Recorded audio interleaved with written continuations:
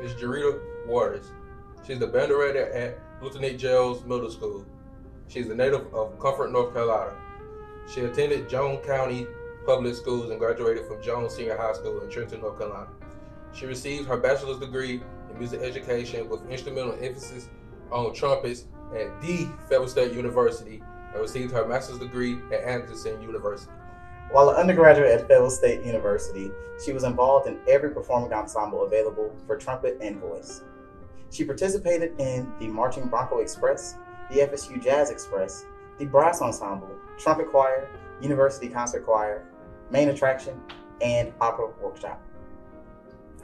As a freshman trumpet player, she was seated as the principal chair, where she remained until she graduated. At FSU, she served several leadership roles as section leader, dance committee president, and taught various brass and trumpet camps for youth held at the university. She also had the opportunity to play in the orchestra's pit and the following operas: The Magic Flute, HMS Pinafore, The Marriage of Figaro, and The All-Night Strut. After receiving compensation from performing with other professional musicians, it opened her eyes to brand new possibilities of playing. Even being involved in several other activities, she maintained honors through her undergraduate career. After graduating, Ms. Waters was unable to attain a band position in the county. She was presented the opportunity to teach choir at Luther Nick Gerald's Middle School, and she accepted the offer. There, she was able to increase the choral enrollment and recruit amazing talent. During this time, the choir was awarded excellent superior ratings at various adjudications. She was voted Teacher of the Year in the year 2015. After 5 years of teaching choir, the band position became available, and without hesitation, she decided to become the band director. Through recruitment and after-school tutoring, she was able to double the band enrollment and became a stronger feeder program for E.E. Smith High School. She is thankful for all her musical experiences because it prepared her for her career. She recently founded the Clarion Brass Ensemble, which 4 current members are band directors and FSU alumni. She is currently the music director and musician at the historic Evans Metropolitan AME Zion Church, where our founders at FSU first met for the prestigious Fayetteville State University as we know it. When she's not teaching in the classroom, she enjoys performing on her instrument, as well as teaching private lessons and seeing the personal growth and development in her students. Miss Jerrita Waters, quote that she stands by: "Music heals and speaks to the innermost part of a human being, where hands cannot touch and words can never reach."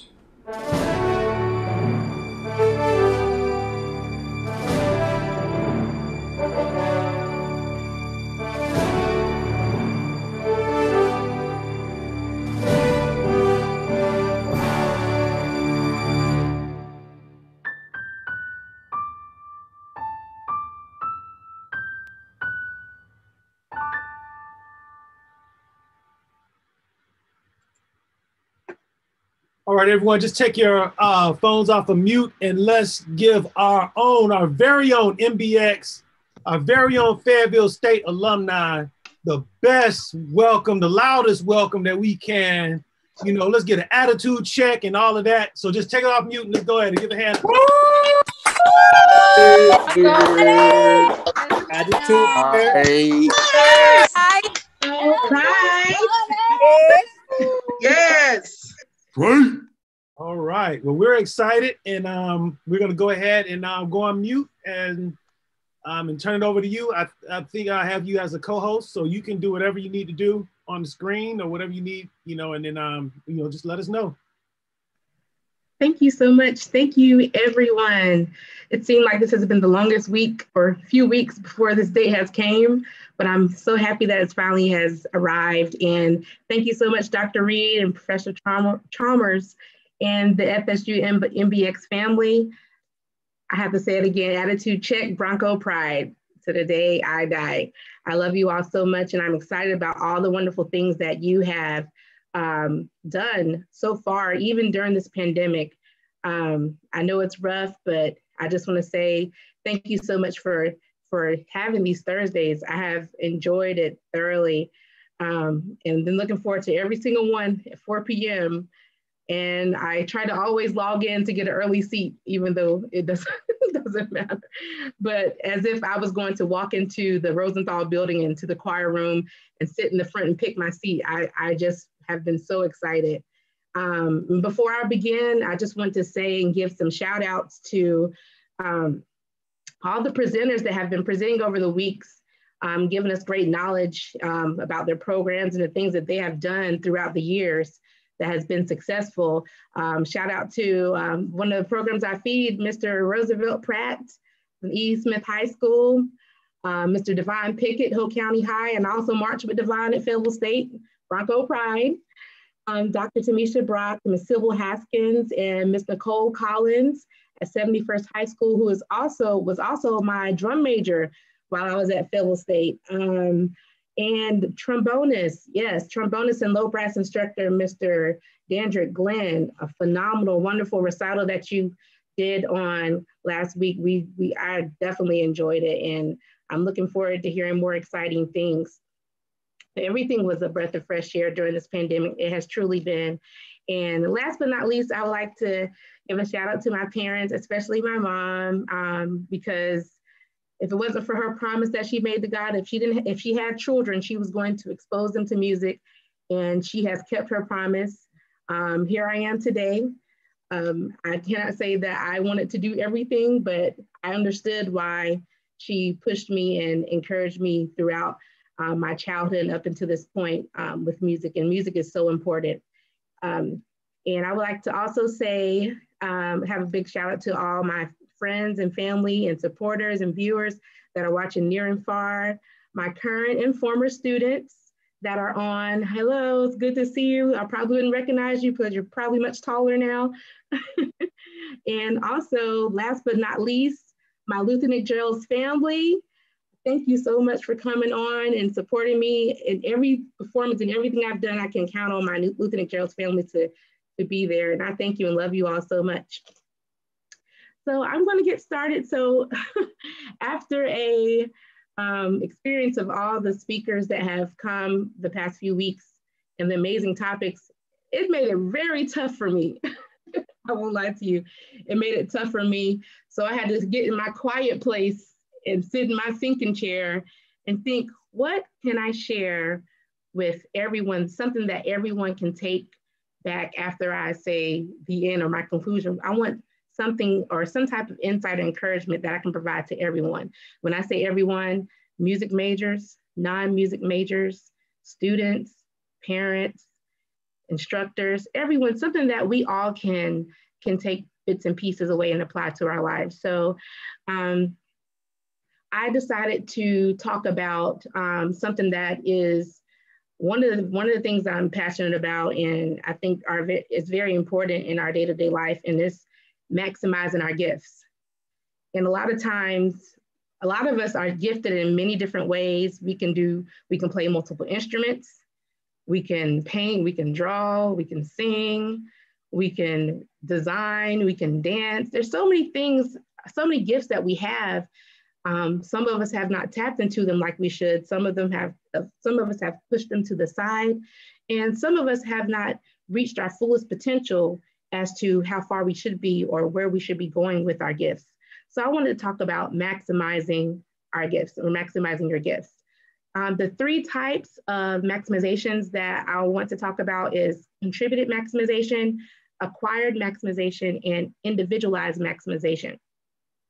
And during the speakers that came through the past few weeks, the high school directors that I earlier mentioned spoke of their programs and their leadership, how to run their programs, and even the requirements to hold or maintain leadership positions in their program. And all of those requirements that are in place to assist those students is helping them to maximize their gifts. Everyone's director from wherever you're from, or leaders, even your current band directors at some point has assisted you with one of those types of maximizations. But there comes a time where it is up to you or up to us to maximize our gifts on our own. And we must take responsibility for our own gifts in our future, which we'll talk about that further along. The first type of maximization I mentioned earlier, I'm going to expound on, is contributed maximization. And contributed maximization is where you give knowledge and to an individual or group by teaching them new ideas or something that you are very knowledgeable about, and provide a platform for them to experience and grow through trial and error. So while talking about this, I said, well, what kind of examples can I use? I can definitely give my personal experiences with how I use these type of maximizations. And as you all know, and you heard, that I currently teach at Luther McGerald's Middle School. I began the contributed maximization process actually with my 6th grade band students. And I've done it in choir, but since I currently teach band, I'll talk about band. So with my band students, when they first join, they probably think I'm probably the most craziest, most interesting, silly, weird, I don't know. I'm probably all of the above when it comes to band and music, but it's okay. I'll own it. Tell my students that when they walk into the room, probably the first or second day, I tell them that if you're not serious about learning an instrument and playing in the future, this may not be the class for you. And they're looking at me like, but I'm kind of serious about that. I tell them, in your hands, you have money makers. The instrument that you have in your hand, somebody around the world is traveling the world and performing on the instrument and making money and getting paid. And I also tell them that the instrument they have in their hands is a scholarship for them one day. I tell them there's no patty cake in this classroom. There's no playing around. You have to know your why you're in here. What do you plan to do with this instrument? And so after I start to tell them the different wonderful things that you can do with the instrument instead of just playing it in a classroom setting, I have tried to broaden their horizons and let them know that there's more to it just coming in the classroom and playing. There's so many wonderful opportunities that you can do in 6th grade, 7th grade, 8th grade, and everything all the way up until high school and college. So, and I wanted to get that picture in their mind, because when you have those pictures to identify with in your mind, that helps you with your effort and the time that you put in to your instrument, the things that you do to get to the next point and the next level. So, and that's not the end of that maximization. I'm always constantly observing my students, just like they're probably always observing me and looking at me, what shoes I have on. You know, don't wear no J's in the classroom. The kids will definitely find out and tell you, oh my gosh, Ms. Waters, you got on the ones. I'm the same way, but I don't look at their clothes. I look at the student as a whole and how they're reacting and how they react with each other, how they play their instruments. And I visualize, it may sound weird, but I visualize and I see them further down the road, what they may be like, or what they're doing, or how they're performing. I can picture them on the stage performing and doing recitals and different things like that. So I happened to get a phone call on a particular day in my classroom. There's a 6th grade band class. I received a phone call in class. So if I were to receive a call, I always would, answer the phone and then turn around and look and see what they're doing, because that's the most time when kids want to be sneaky and extra. Middle school, and everybody has been in middle school, so you already know. You already know. So I was observing the students and I was talking, and then I heard some giggling and laughing going on. I said, what in the world are they doing? What's going on? So this particular day, when I heard all this laughing and giggling, I looked across in my flute section in the 6th grade class, and one of the flute players was standing up in front of the band class conducting and waving his arms like a professional conductor. And I looked at him, I said, he looked like he knows what he's doing. He had all the movements. He was cueing crashes and cueing crescendos and cueing everything. And there wasn't even music playing, but I knew I can tell what he was doing. And I said, okay. And so I was laughing on the phone. I kind of covered my mouth so he wouldn't see me, but I was laughing. It don't take much for me to laugh. So I was laughing. So after I finished my phone call, I got off the phone, and the kids thought that I was going to be upset or that he was in trouble. So I had a straight face. I walked down in front of him and I stood, I was like, come here. He was like, ma'am. I said, come on up here. Let me see. Let me talk to you a minute. And they were like, ooh. And I was like, do what you did before.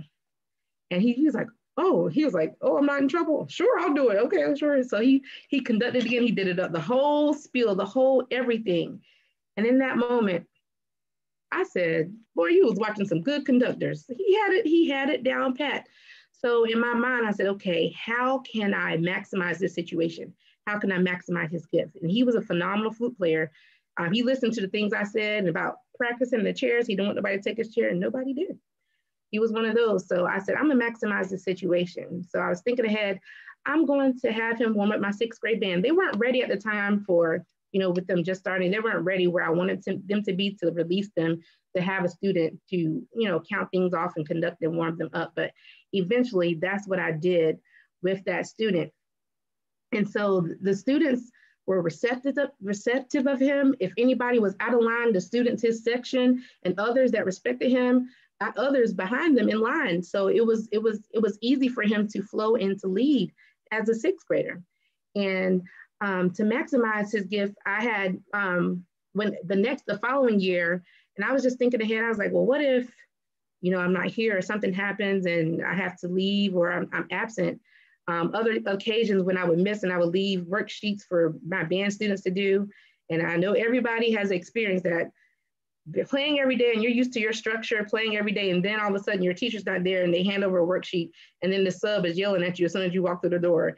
You are not going to be too respectful because who are you? Why are you yelling at me? What is this that you're handing me? So these students were so passionate about playing and loving, and I saw how much the enjoyment. I just did not want to take a day away from them performing. So fast forward to seventh grade.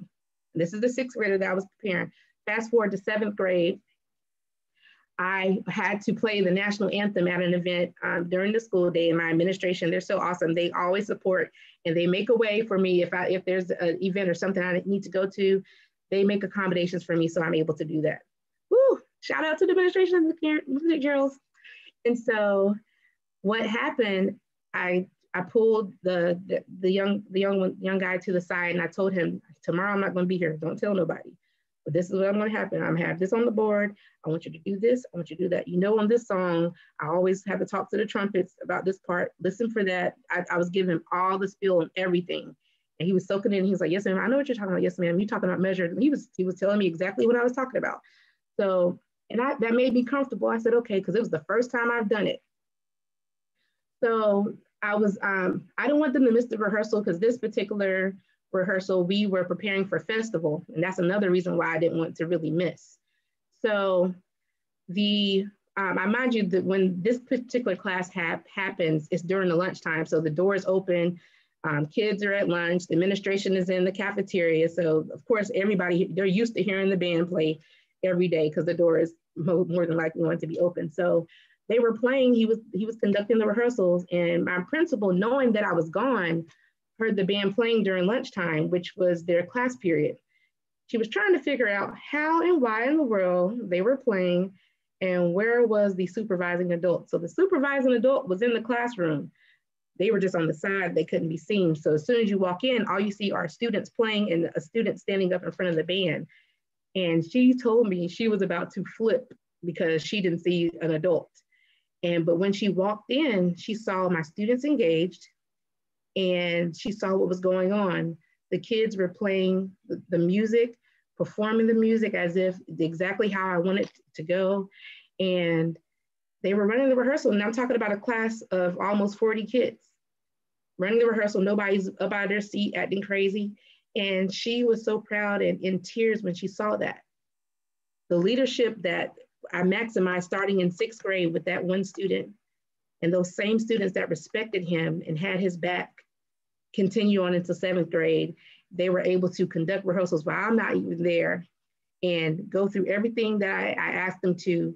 And because of that, of course, like middle school students love, they got pizza party and all these wonderful things the principals gave them. And that I saw a video clipping of it. It made me feel so great that maximization had taken place in that classroom.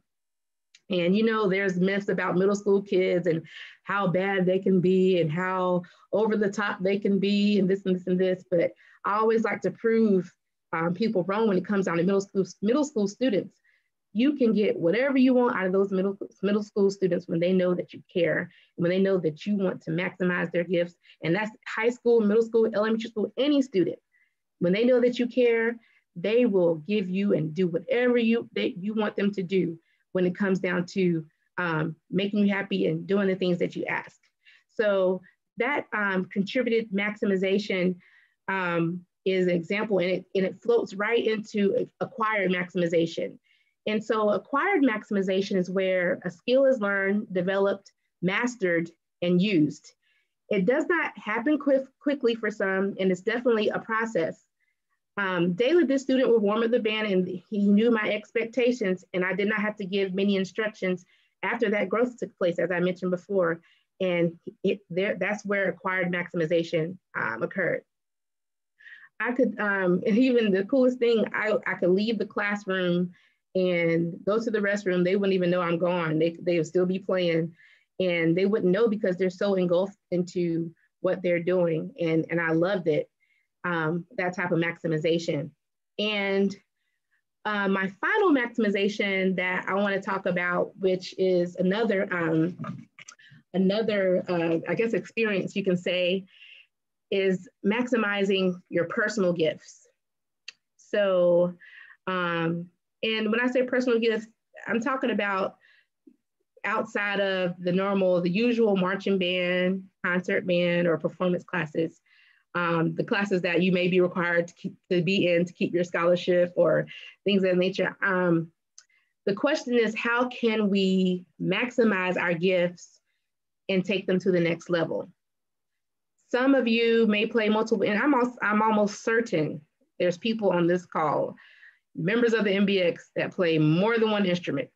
I'm almost certain, because it just happens.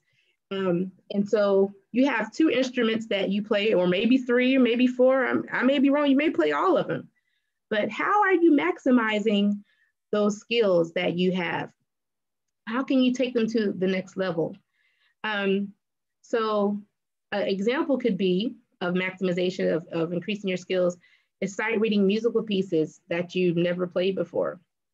You can improve how well you play in a small group setting. Have you played with a smaller or chamber group or chamber ensemble, a smaller group of your peers? Have you performed by yourself on a stage with someone, or where it's just you? Have you recorded a video and put it in a Facebook group and asked for feedback, or how have you maximized your gifts? So in my experience as an undergraduate student, as you heard in the bio, I signed up for brass ensemble and trumpet choir. I knew nothing about those ensembles when I first joined, but later I found out that in that ensemble, I gained more control in my playing. I learned how to adjust to a smaller group setting or chamber group compared to marching band. Marching band, I play loud. It was, no one had to tell me to be quiet. That was the beautiful thing. I can play as loud as I wanted, and it would fit because it was, a trumpet. But when you go into those other ensembles, those smaller groups, you have to adjust. You have to play more musical. You have to blend with others. And every little thing you do or every note you play, it has to blend or you're going to stick out. So that's one of those things. Even in concert band, same thing. You have to be cautious of how you play and perform because things can stick out. So I learned how to get in tune with players around me, watching body language, their breathing, and eventually playing without the need of a conductor.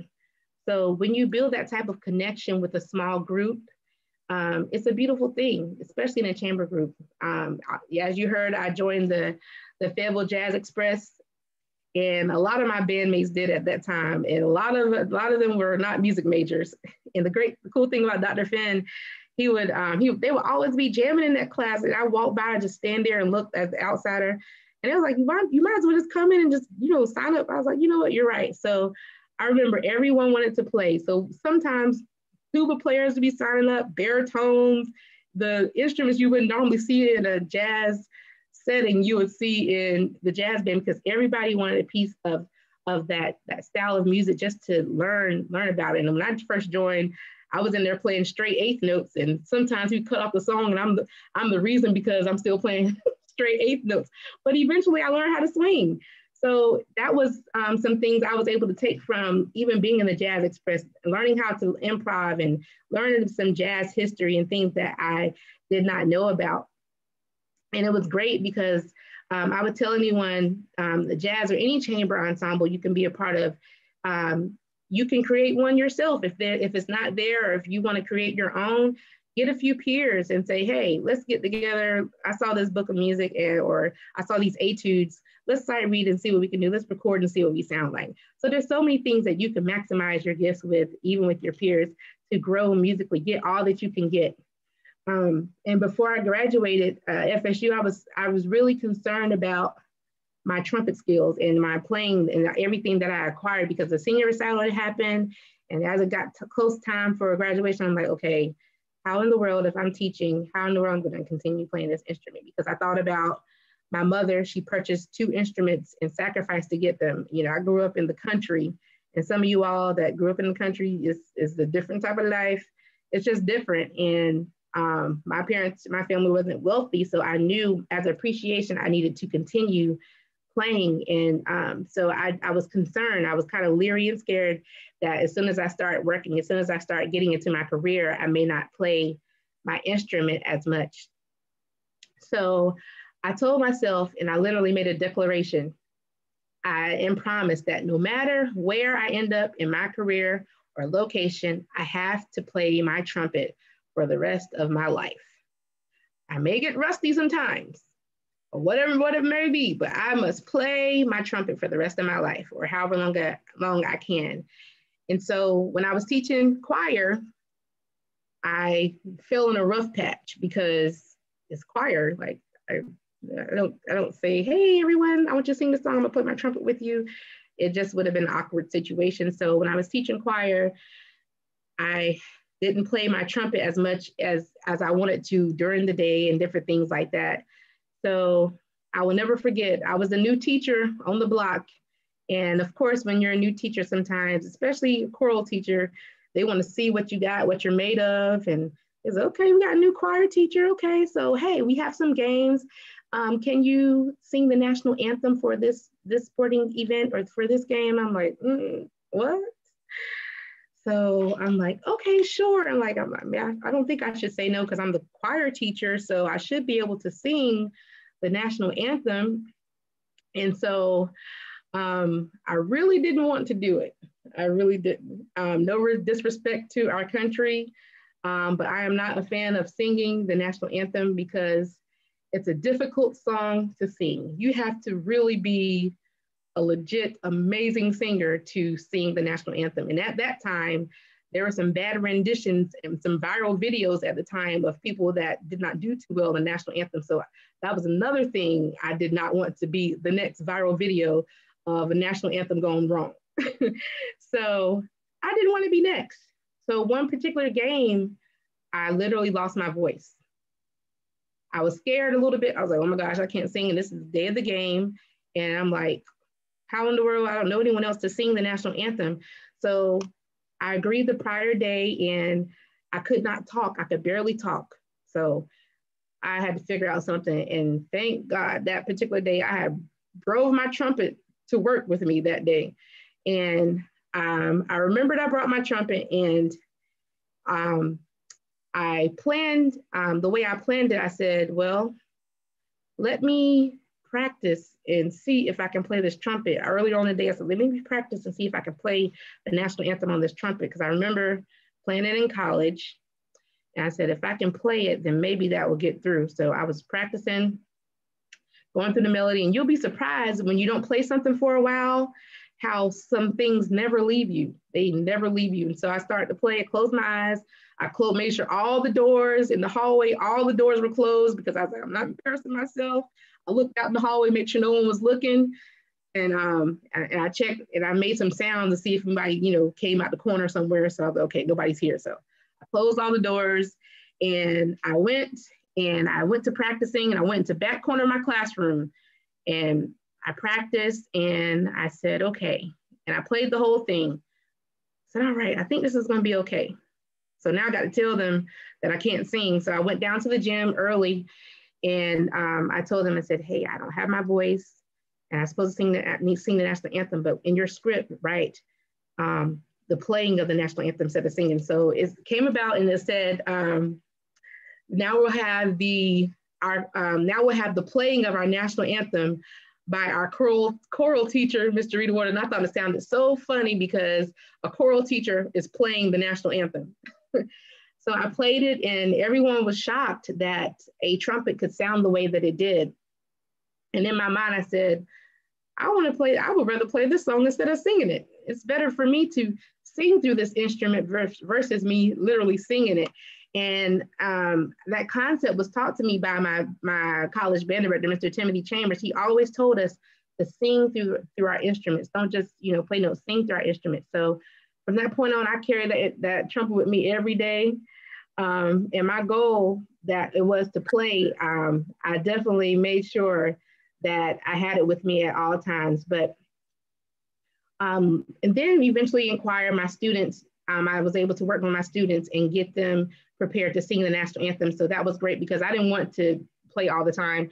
I really wanted my students to be involved. So we got to the point where my students were singing it, harmonies were there. It was just a great opportunity for me to give them exposure.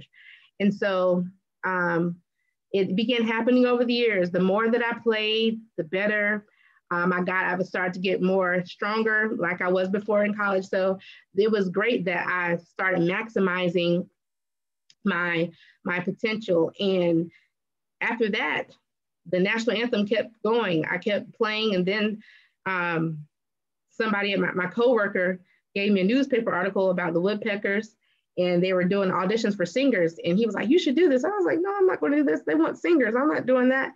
And so he's like, "Just do it." I was like, "Okay, since you asked me, I'm going to do it." But in my mind, I was like, "I'm not going to make the cut." So in my mind, I was like, I'm going to play just enough where I told him I would do it, and ended up, I got called back. And so the opportunities continue to grow with playing and performing, where for 50 to a few hundred people playing in front of that amount of crowd, it started to get into the thousands. And I never thought that it would, increase to that, getting into the thousands. So at that point, I was able to play for Cumberland County Schools for their kickoff celebration for the 2019-2020 school year. And that was, I think, between 7,000 and 10,000 teachers. And that was like, wow, I never thought that I would perform just me by myself in front of that many people. And that was one of the greatest experiences that I've experienced by, maximizing my gifts, being able to do that. That's something I thought I would never be able to do. Marching band was fun, easy. I was in a uniform. We all wore the same thing.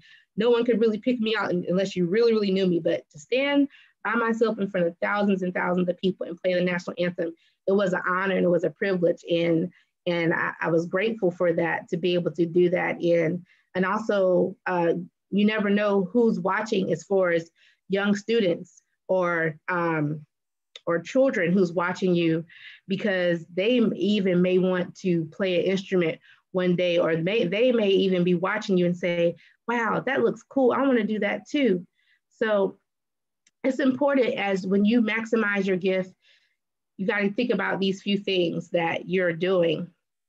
You're advocating for music. Every time you pick your instrument up, you're advocating. Every time that you are rehearsing, or every time that you're in a parade, or wherever you are, you're advocating for music. You're recruiting people for that very program. There's so many stories where children that are now, and it may even be your story, where you saw this particular band every year during the holidays marching down the street, and you wanted to do the same thing, and they inspired you to want to play an instrument, or they inspire you to play that certain instrument.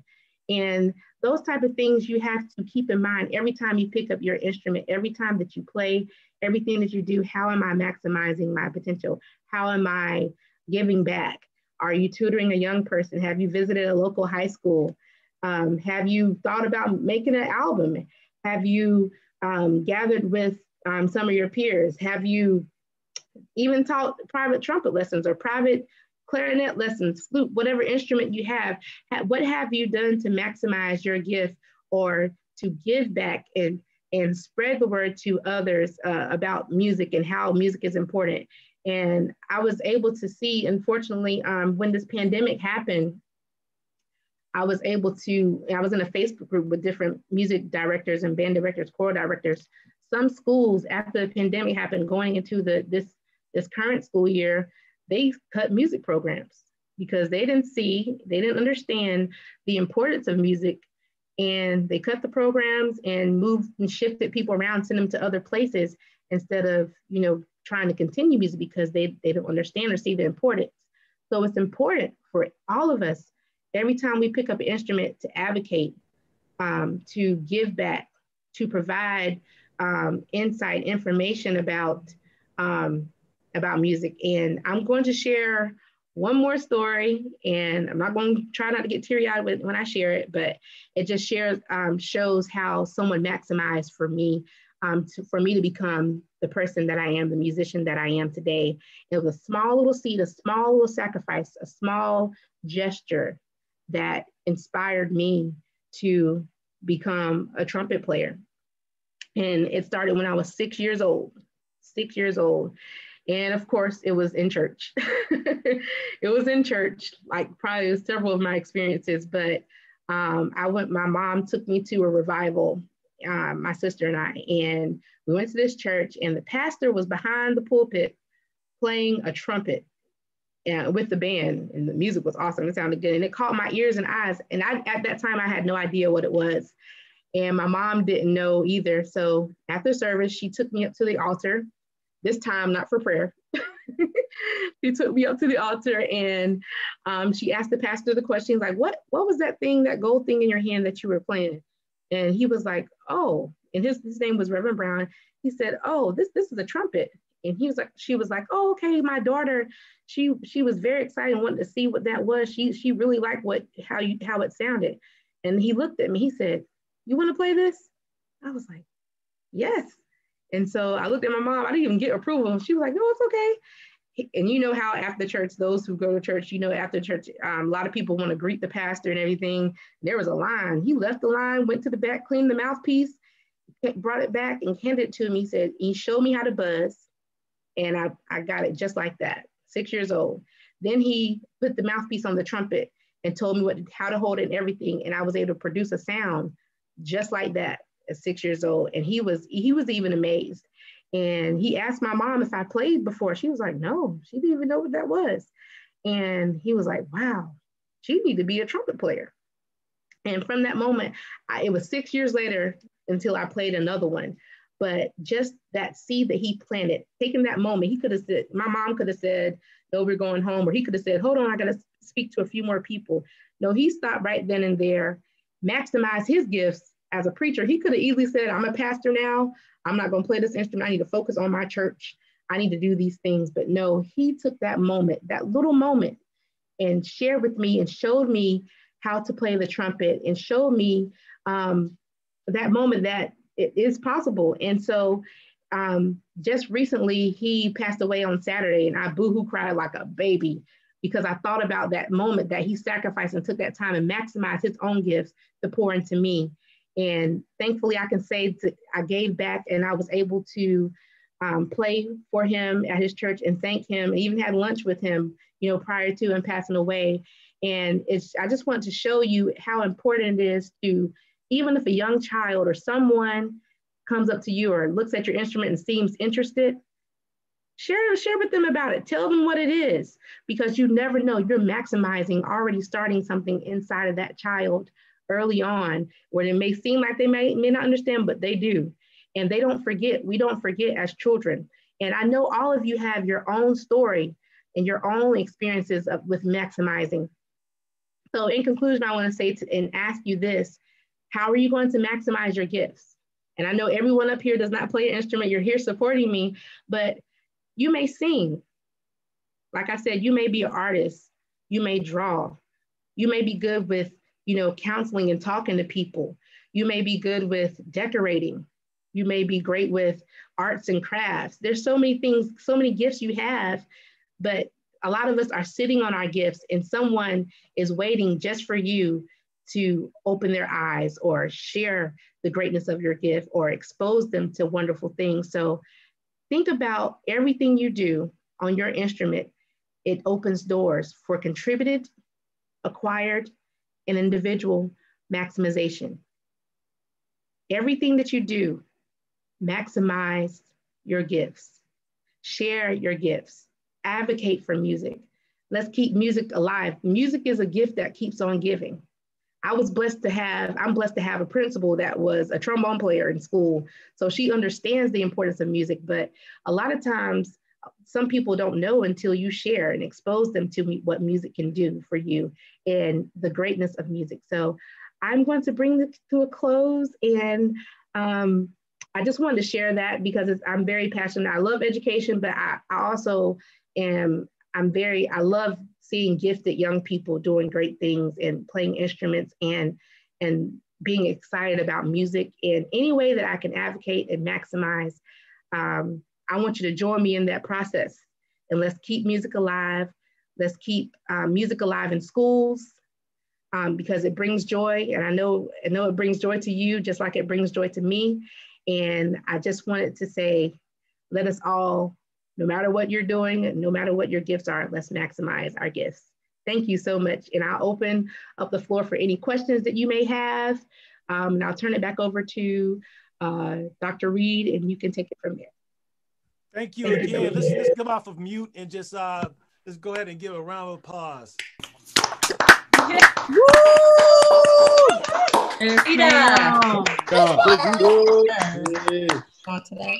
That was definitely what they call a rhema word. You know, that was definitely a word, you know, about using your talents. And you know, class, for those of you who may have considered going to another school other than an HBCU, you should know that HBCUs always and often give opportunities for you to use your talents. Just like Ms. Waters, we have a lot of students that are currently still continuing your legacy, that are in the choir, that are in main attraction, that are in the band. I think I saw DeMar Young on here, you know, so you have, you know, and I can tell you as an HBCU graduate and going to a PWI, where you really wouldn't get that opportunity to be able to express yourself and express your talents, express all of, you know, these talents, or be able to stand in front of an ensemble and conduct, you know. So I appreciate you sharing that. So we'll open the floor for questions. And let's see, Prof. Chalmers is on, and he's sometimes served as the moderator for the Q&A. And then I'm gonna go ahead and mute as I monitor the matrix. All right, appreciate that, Dr. Reed. We're gonna open up the floor for questions for Mrs. Waters. Also, too, if you wanna post a question in the chat, you can do that as well, and I will read it for you. So you feel free to unmute yourself if you have a question. Hey, Mrs. Hello, Waters. Mrs. Waters. Hello. I know your topic today was maximizing our gifts, whether contributed gifts, acquired gifts, or individual gifts. So my question is, how do you make sure your students are continuously increasing their gifts and their attention is fully focused? That's a great question. The way I make sure that my students are continuously using their gifts, and I have conversations with them because I want to know their mind, where they're thinking, where their mind is, and why they do the things they do, or how their practice is going, and who they're listening to. A lot of times, students are just playing instruments and actually, and I hope I heard your question correctly because it was kind of low, but they haven't really listened to many artists, or listen to someone who plays their instrument, or try to actually explore other things in their playing. So what I've done, I've actually given things to the side, or I pull certain students to the side and I say, hey, I want you to take this, play this part, play this here, and this here, and I want you to email it to me, a video. I'm gonna give you this amount of time, and I want to hear what you have from it and how you're playing. And then I give them feedback. Sometimes students send me emails personally and say, Ms. Waters, can you listen to this, or is this right? And I love when I get that type of interaction with my students, because I know that they are still continuing, they are still practicing, they are still interested in what they're doing. So those type of things are important when you're dealing with students, especially at the younger stages when it comes to playing. And I know with middle school, we only learn 6 scales, but I give my 8th graders all the 12 skills, because guess what? They're going to high school. Why do they have to wait to get to high school before they start to learn their skills, or all of their skills, or getting into minor skills? So that's a way that I personally try to make sure that they continue the learning process, and maximizing their potential. I even currently have a student now that she will be playing in Las Vegas next year at an open mic event where she will get a chance to learn to improv and different things. So I'm excited about working with her with that. And I'm just amazed that they're already starting, and she's going to get paid. They're already starting to perform. You don't have to wait until you get to be an adult to perform. Because I had my first job at the age of 10 playing piano. So I always tell my students that you don't have to be an adult to let that instrument open up doors for you. It depends on what you put into it and how far you want to go. And your instrument will take you there. Thank you. You're welcome. Hey, Ms. Waters. I just want to start by saying thank you for speaking with us today. It was very encouraging, and I learned a lot, and it gave me a lot of encouragement. And I know, like a couple weeks ago, we talked about a lot of Black female directors that were in the communities or in the surrounding cities. And I know with you being a Black female director and also playing a trumpet, which is also a very male-dominated instrument. So I'm pretty sure you probably had your fair share of that adversity, but I just wanted to know what helped you stay focused and be able to go through what you were going through to be the best player you could be despite the outside forces trying to discourage you.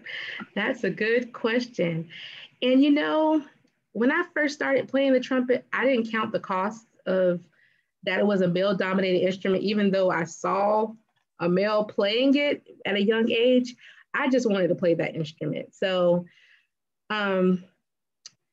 what I did, my mom started me early on when I was taking piano lessons. She taught me early on the importance of humility and being humble. And you always have somewhere to grow and somewhere to go, and never feel like you're high and mighty where you cannot be taught.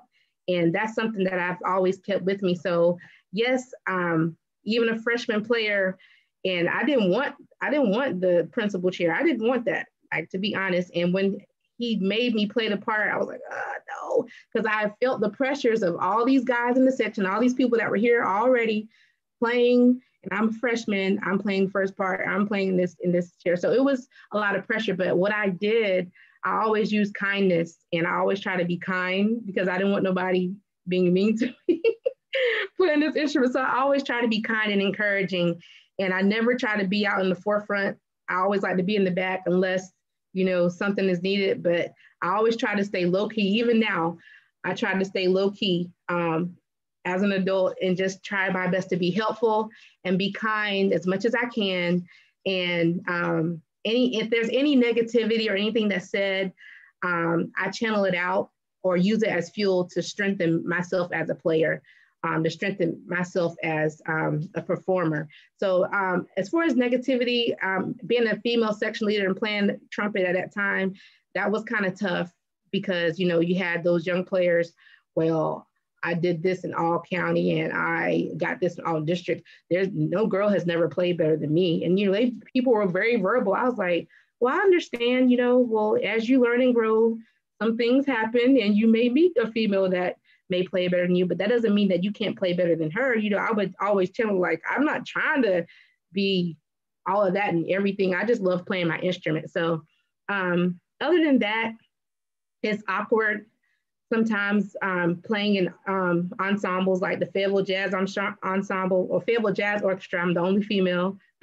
So it's sometimes performances and concerts are awkward because it's like you want to have conversations, but it's like, you won't even understand if I saying. I'm like, well, it's nice outside today. The weather is nice. So there's not many conversations I can have or relate to, but it's still a great experience, a learning experience. And thankfully, I haven't had anything that has been detrimental or hurtful to my process of playing and growing. So those have just been little run-ins, but I try to show, the comment they say, kill them with kindness. It works for me. It works for me. Thank you so much. You're welcome. Well, Ms. Waters, if I may.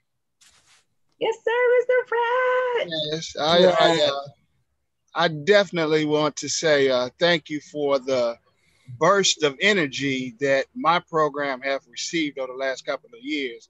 I mean, it's been rewarding to feel the energy that's growing in our program because of the work that you're doing. spent 15 years before you got there, whatever. I've been dealing with some things that have been kind of pulling me down and all that. But the energy I feel from the students that you're sending me, I truly, truly appreciate you for that. And I just had to let you know I talk about you all the time in my class. And I appreciate just, the kids just loving you and talking about you. And I'm hearing it all the time. That is what E.E. Smith has been missing for a very long time. So I want to say thank you to you. And also, I'm a trumpet player as well. And I love listening to the timbre of a trumpet player. And I walked into a gym when you guys were playing, you was doing the national anthem, and I walked in and man, did I get blown away. I was like, whose tone is this? Who is playing? And it happened to be you. And what a beautiful sound. I don't think there's too many people that got a better sound than me, but you definitely have a better sound. You're singing through your instrument.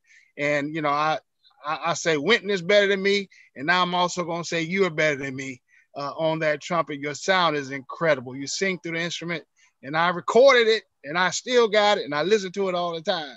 So don't share it. Kudos to you, and thank you for what you do and who you are. I appreciate you. Thank you so much, Mr. Pratt. Thank you so much. I'm just happy to be a feeder for you.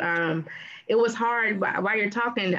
Like I said before, I taught choir for 5 years, and I'm right next door to the band room. So it was really tough teaching choir, being next to the band and, wanting to play or wanting to hear certain things. And it's like, it's not my program. I can't do anything. So I was excited to finally be able to, feed into your program and give back. And it's been such a joy working with you and all the great things you've done to assisted me with the program. I really, really appreciate you for that. I definitely thank you so much. Certainly. And I've done nothing but nod my head saying thank you. I ain't done nothing. It's all you. Don't throw it on me. Mr. Pratt, come on, share this. I have a question. So firstly, I want to thank you for doing this masterclass with us. It's very informative. But being an educator who is outside of, I guess, your primary, because I've heard you say, you play instruments, and choir's not your first thing that you would, or at least before this, not your first thing that you would do. Being an educator that's outside of your comfort zone, how do you feel about influencing your students and giving opportunities? What are some of those things that you have to step outside of to make sure that your students meet, their own goals? What are some of the things that you do outside of that? So are you talking about when I was teaching choir? Yes. Okay. The things that I did outside of my comfort zone, one was singing. Even though I was in those ensembles, I was blending with people, but when I had to demonstrate a note, I was like, okay. And sometimes I would try to play it on the piano first. I'm like, okay, sopranos hit this note. And then they didn't hit it. I'm like, oh, okay, get a microphone. Me. And I try to, sing. I would try to sing the note. And that's why a lot of times I probably lost my voice and had vocal issues because it just wasn't, I'm an instrumental player. So what I did, I would expose them to other types of singers. During that time when I was teaching, and the way I recruited for my choir to get some amazing singers, I would have all my general music and my choirs to sing. All my general music student classes sung. And so what happened, they didn't know it, but I was scouting. I would have vocal tests and everything. I said, okay, guys over here, I want you to sing this, and I'll play the piano. And I was like, sing this. And so some of those guys, I was like, what you doing in general music? I was like, you know what? Don't worry about it. He's like, man, I was like, no, I'm gonna call your parent. And next thing you know, I put them in in the choral class. And I had a whole rack of tenors. Those are the strongest tenors I've ever seen in my life. And they were singing. Woo! If you know no better, you thought I had a church choir. Had them 3-part harmonies and everything. I get excited thinking about it. So when I would expose them to, so one particular kid, he was phenomenal. I taught him general music how to read, and I heard him sing. I was like, you're not going to be in this class no more. And he was upset with me because I called his mother and I got his schedule changed. He was upset because he wanted to still take Spanish. I was like, boy, you already bilingual. Why do you need, you're going to be in choir. So what I did, I changed the schedule. And the first day he was in my class, the bell ringer I had up there was the group, the Pentatonics. And when I had them to listen to it and analyze and tell me what they heard, what did they hear musically. And we talked about it, discussed it. And when he heard the Pentatonics, it was like, that's all it took.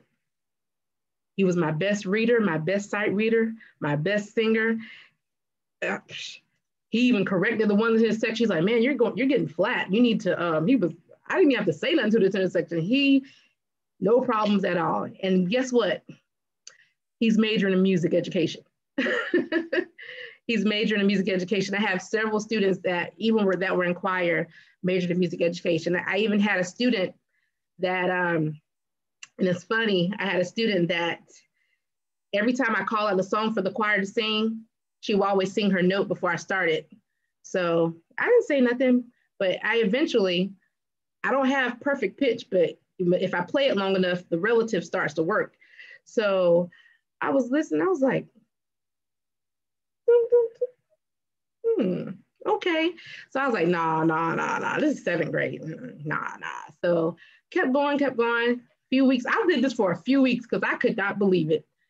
And so about a month went by and she was always singing her pitch before we started. I said, okay. I said, young lady, I need you to stay after class with me for a moment. And so I spoke with her. I said, do you know what perfect pitch is? No, what's that? I said, that's exactly what you have. Me? What is that? Okay. Every time before we get ready to sing a song, you do this. And when you sing the note, I match on the piano and you're right every time. That means you have perfect pitch. She's like, huh? I said, it's okay, don't worry about it. But what you do, I was giving her tips on things to keep fine tuning her gift and just strengthening it. And on top of that, she played guitar. So I was just giving her tips and things like that to strengthen her gift and not to let anything taint it and just keep working on it, keep that gift sharp. Because I said, honey, hardly anyone gets that. That's like a dime a dozen. So when you get it, you work with it and you keep going. So I had some wonderful experiences in choir. I had a lot of serious singers, just like I do in band, that were very serious. When they walked on the stage in middle school, you could hear a pin drop. They were serious about performing. Like they really, I set the tone for them, even though I was like, they had no idea I hardly knew what I was doing. No idea, but I said that I'm going to give my students the best that I have. So I was calling on Dr. Payton. She even gave me, when she retired from teaching middle school, she gave me a lot of her material. So I had a lot of great mentors that helped me along the way, because I was scared, as I don't know what, because I was planning to teach band and it didn't happen. But I'm glad for the experience because it made me grow stronger as an educator. If I'm going to assist anybody, whether it comes to choral music, whether it's band, anything instrumental, I can assist because I've been there and I've done that. So there's no questions at all my answering in that area. And I love to encourage those, even those that cannot find a band job right when you graduate. Okay, time to explore. Let's go. Let's do and see the best thing, see and do the best that you can do.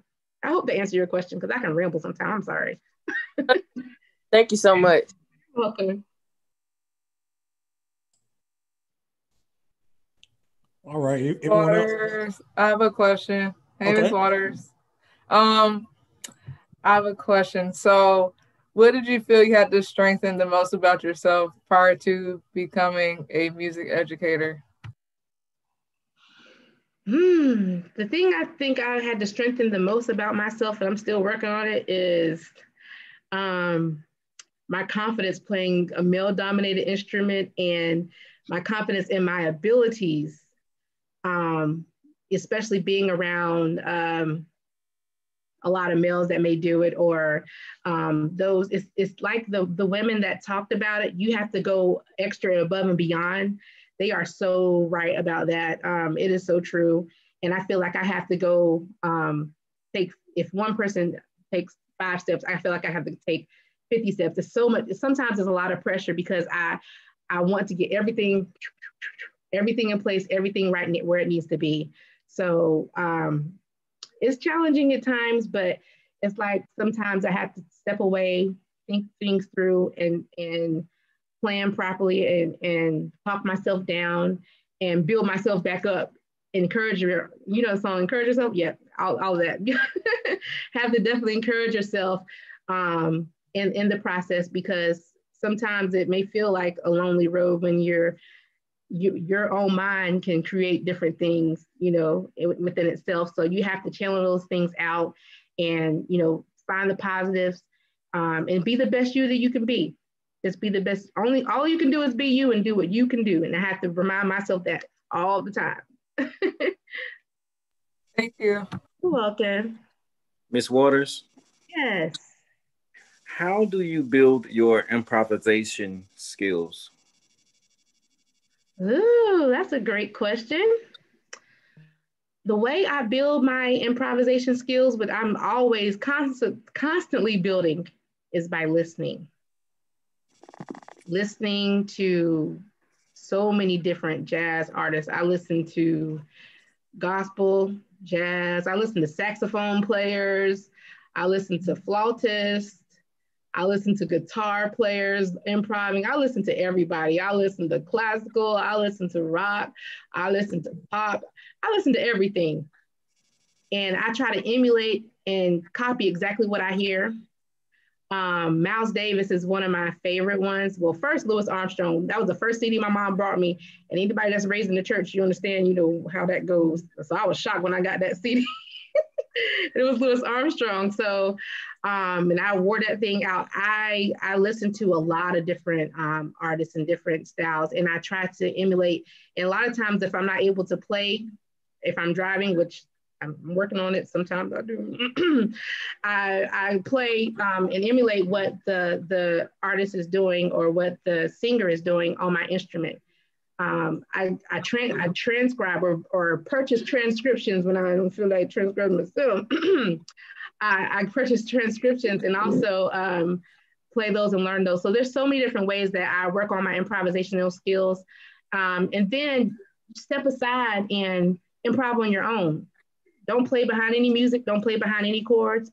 Pick up your instrument and put your feelings out there. Put your feeling, whatever you're feeling inside, put it through that instrument. And there's been times where I played and performed and I know what I was feeling inside. I was having a down day, but I didn't think it came across on my instrument, but there was times that I played my instrument and after I finished, tears was going down my face and people in the audience were crying too. So it's a powerful thing, but put yourself in your instrument, whatever you're feeling, play it, see what you can do. Even if you take a scale or learn your blues scale and then start adding things onto the blues scale. Also learning about reading jazz charts. Dr. Finn, he really helped me with that. Dr. Finn is that guy, okay? The knowledge he has, I said, I'm so glad that I was standing by that door and listening because he's the one who started me with improvising. And then when the percussion ensemble and the brass ensemble were doing songs and stuff together, I think that was one of the first times I improvised by myself. And I was shocked that the notes that came out, well, I was like, oh, how in the world did I? And it was just what came out and what I felt that came out of the instrument. So start there, listening. Do as much listening as you can to so many different artists and try to emulate what you hear. Thank you so much. Welcome, bestie. Hi, Ms. Waters. Hi. What would you say for somebody who has a gift, but is shy about their gift because they don't sound like others or, they're not as good as others, but they have a gift? That sounds like kind of like that has happened a few times. You can't compare, and I had to learn that myself. You cannot compare yourself to others And that's the issue that I had, because I'm like, I'm already female. I don't sound like this person, or I don't sound like this, or I don't sound like that. But you can't compare yourself to others. You have to do what you can do and give it your best. Give it your best, because when you compare, when you waste your time comparing yourself to others and feeling the way you feel about, how they think about how you sound or this and that, you take the energy off of you take away the energy that you can place inside your gift. When I first came to Fayetteville, I didn't want anybody to know that I played piano. I didn't want anybody to know I was a musician, because where I came from, I'm like, man, these singers, this style, the way they play, I don't want them to know I play nothing, because they probably think I'm horrible. Because when I heard these, I was like, woo, chords. But I was like, no, I'm not going to let anyone know that I play. And I thought I was the only one in the Rosenthal building. I was looking down the hall. That hall is kind of tricky. So I was like, nobody here? Okay. Went into the door, played, and I was playing around and enjoying the piano, the acoustics, everything. The pianos just got tuned, I think, that time. And somebody knocked on my door. I was like, and so, but it was good that it happened, because that person begged me so many times to play at their church, so many times. I was like, no, I'm not that, but I finally did. But it was a growing and learning experience. I didn't know Robinson County existed. So I ended up playing in Robinson County for 10 years in the good old country church, learning and growing, and was able to, maximize my gifts there. And it's important to, even if you don't feel like you're good enough, or feel like you're the type of musician or to a certain status, that doesn't matter. What matters is that you giving it your all. And if you love to perform, if you love to play, or whatever instrument it is, that's all that matters. If it makes you happy on the inside, you're doing the right thing. Give it your all. You'll be just fine. I hope that answered your question. All right, I have a quick question. Again, like everybody has said so far, thank you for sharing your time with us. We do appreciate it. So as Mr. Pratt was talking earlier, he was saying that your tone is really great. So what are some tips that you would give to everyone watching on how to improve their tone? That way they have a characteristic sound and something that listeners will want to listen to more. That's a great question. And when people keep saying your tone, sometimes it took me a while, I'm gonna be honest, it took me a while to hear what they heard. Because I'm like, I just sound like a trumpet. Like, what do you mean with my tone? When I auditioned at Fayetteville State for a scholarship before my freshman year began, and I was planning to be a piano major. I wasn't planning to major in trumpet. She talked me into it. But she was like, and I played, guess the song I played? I played the Star Spangled Banner. It's funny. I played the Star Spangled Banner to audition. And she was like, oh, you have a wonderful tone. I'm like, tone? And I didn't think that my tone was what it was. But to go back, in high school, my second band director was a female band director. And guess what instrument she played? Trumpet. And so when our band was small, when I say my school was small, we only had one high school. My graduating class was 67 people. So that's how country I am. So she would play with us. Every time we would play, she would stand right beside me and play and everything. And she had an amazing tone as well. And every time she would play, I'm playing with it. I'm trying to match and do everything she did. When she went to a high note, I was like, oh, I would try to go to high. So everything she did, I would try to emulate what she did and what I heard. And I believe my tone developed from that point. Shout out to Miss Smith, well, Miss Shawanda, because her name changed. But listening to her, and also, like I said before with the improvisation, listening to artists and very good artists that have smooth tone. I love smooth tone. I never liked the over the edge sound. I like smooth tone. And also my band director in college, Mr. Timothy Chambers, would always tell us to sing through the instrument. So I would try my best, because he would always fuss about that, singing through the instrument. So I would always hear that. I would always try my best to sing through the instrument. And also the warm-ups and things that you do are very important. And I tell my students, this is a muscle, and you can't put your running shoes on randomly and go outside and like, all right, I'm gonna run 10 miles a day. Let's go. You can't do that. You won't do that because you have to condition yourself. You have to condition your body. You have to constantly stretch. You have to constantly run smaller distances and add them as you go until you get to those 10 miles or until you reach your goal. So the warming up is very important. Keeping this muscle limber, you shouldn't take no off days. I gave an assignment to my student, a warm-up assignment, and it says on the top, only do these warm-ups when you, the days that you eat. And you think about that, warm up every day. Warm up every day, it's a part of your life. If you brush your teeth, and I told somebody else the other day, I said, you know what? I need to get it together. If I'm brushing my teeth every day, I need to be doing this, I need to be doing that, I need to be warming up every day, I need to be doing this every day. So the same thing, it needs to be a part of your life, a part of your life. And when it's a part of your life and it's what you do, that's how you strengthen your tone, that's how you strengthen your breathing, that's how you strengthen your control, that's how you strengthen your performance, that's how you strengthen everything, the whole performer, the whole player, the whole musician as a whole. That's how you keep it locked at all times, by it being a part of your life, your everyday life. You can't put it down and pick it up. Can't put it down, pick it up. Can't put it, because you won't be consistent. And then you have to rebuild again and then rebuild again. So to have consistency, it needs to be a part of your life, a part of everything that you do. I hope to answer your question. Thank you. I appreciate it. You're welcome. All right. Do we have any more questions for Miss Waters?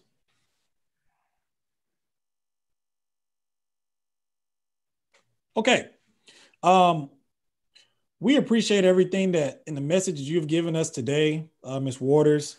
Extremely talented, very versatile, and I think the students really appreciate all the different areas you were able to speak from. And we really are really grateful to have you as an FSU alum, carrying the FSU and MBX name everywhere you go and spreading it to all of your students. So again, we appreciate it. We also want to thank all of the supporters that are on, the directors, Mr. Pratt, Mr. Pickett, some other music educators, Mr. Young, some other FSU alumni that I see on the call, Luther Nick Girls. If you have any staff from Luther Nick Girls that are on, any former Luther Nick Girls students. Also want to say I went to Luther Nick Girls, but when I went, it was called Edgewood. Oh. but any Luther Nick Girls staff that's on, any former students, or any current students, any that are on as well. Also FSU students, we appreciate your presence as well. Again, we're going to continue this, and you've been a great asset to this series as we continue on.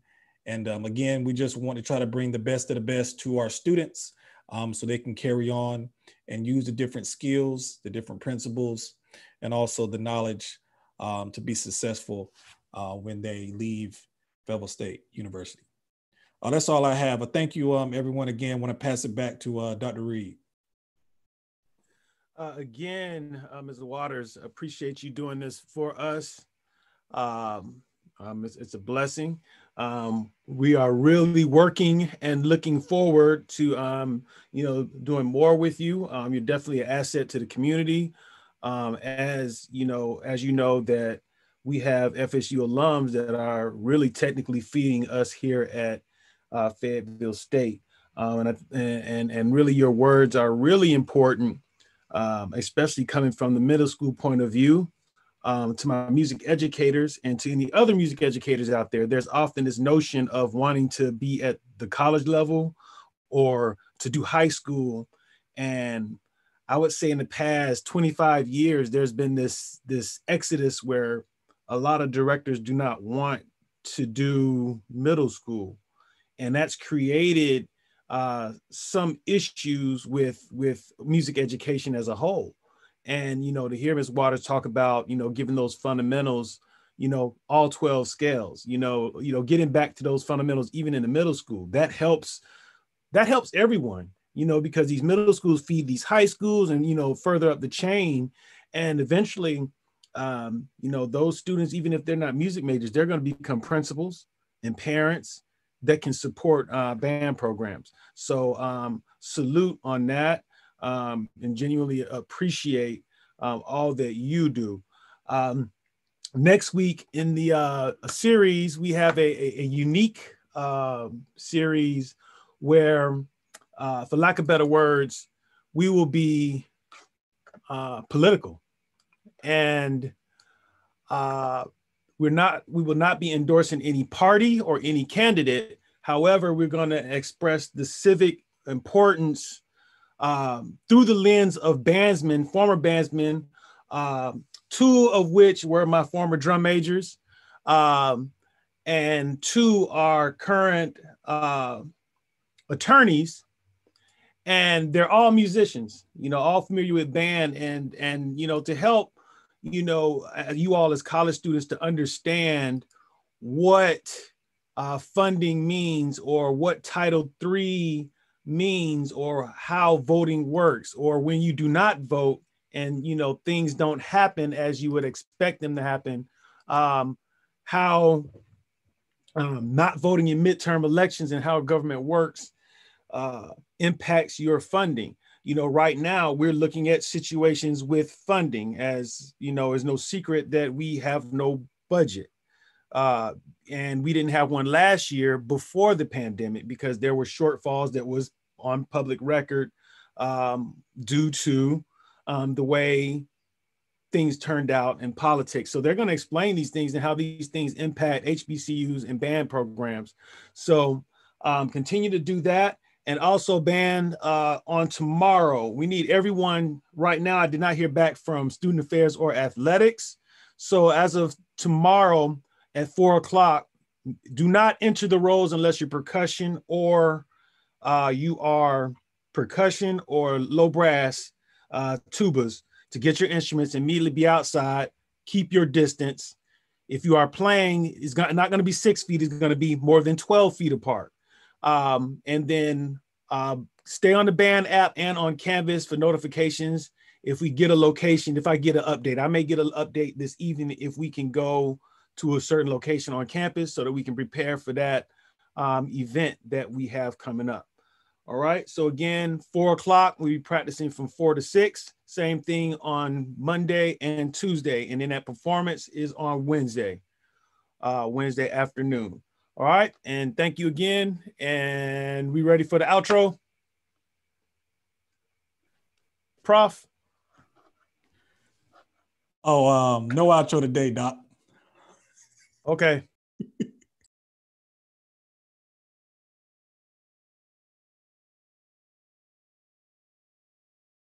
My bad, I should text you back.